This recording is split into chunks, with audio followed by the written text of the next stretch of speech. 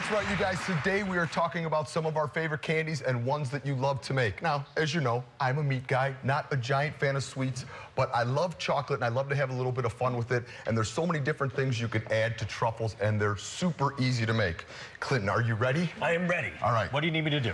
Nothing yet. Good. That's my favorite part. So, but look, this is the easiest thing. I use bittersweet chocolate for it. Yep.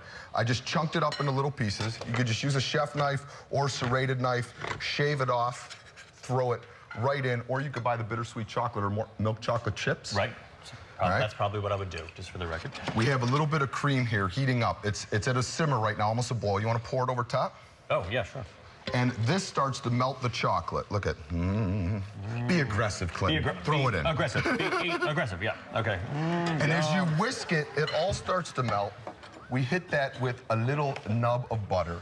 And it's amazing how easy it is to make truffles. Is that a technical term, a nub? A nub is it's a term I learned back in the 80s while going to culinary school. It really has changed my life, the term nub. A nub of butter. Yes. All right. So we whisk it till the chocolate melts and the butter melts. And I take this mixture and I put it in the fridge just so it chills. And I have one in the fridge if you want to go get it. Sure. I mean, this is so easy, even I could do it. And I am no pastry wizard. All right, so that will turn into this. Right? So beautiful. We're on our way. Now, Clinton, I want you to put on the rubber gloves because chocolate could get a little messy. Rubber gloves, really? Yes. This reminds me that after the age of 40, every man should have a prostate exam. It's true. You should. Just had to go there. I cannot see a rubber glove without thinking about that. All right, I can't even get this out. Okay. You really I'm 42, so that means 2 of them I've had. Okay. You really don't even... I'm saying this. Shut up. Okay. Stop talking. Clinton is gone. We're going to carry on with the segment. You really don't even need the rubber gloves. I just wanted to see Clinton put them on.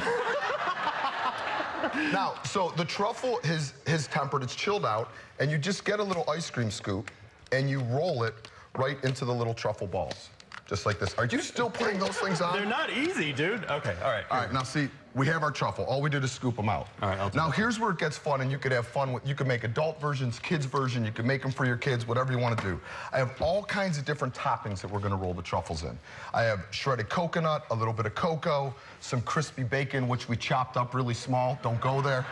A little bit of chopped nuts, some ground up peppermint, pretzels, and then things that you could sprinkle on top too. Chili flake, lime zest, sea salt, wasabi. So what's your favorite flavor? Huh? I like coconut. All right, go in there. My hands don't look so good. All right, coconut on the bowls. All right, and then do you want anything coconut else? Lime is nice. All right, a little bit of lime. All right, coconut. So look, with lime now you zest. have this beautiful little truffle. That is beautiful. So. How much fun would this be at a party? And with kids too, it gets them all. Take off your gloves. And you just keep going, and you can make any kind of flavor that you want. You guys, what's your favorite flavor? I like that coconut nut option too. I think. know. Yeah. Pretzel and hot chilies. Pretzel and hot chilies. Pretzel and hot chilies for Chef Patali. I would like the bacon, actually. Oh, Carla, you're a girl after my own heart. How much chili should I put on yours? Here, just sprinkle some chili right on top. And look, here's a bunch of different ones that we made. Pretty. So you could see.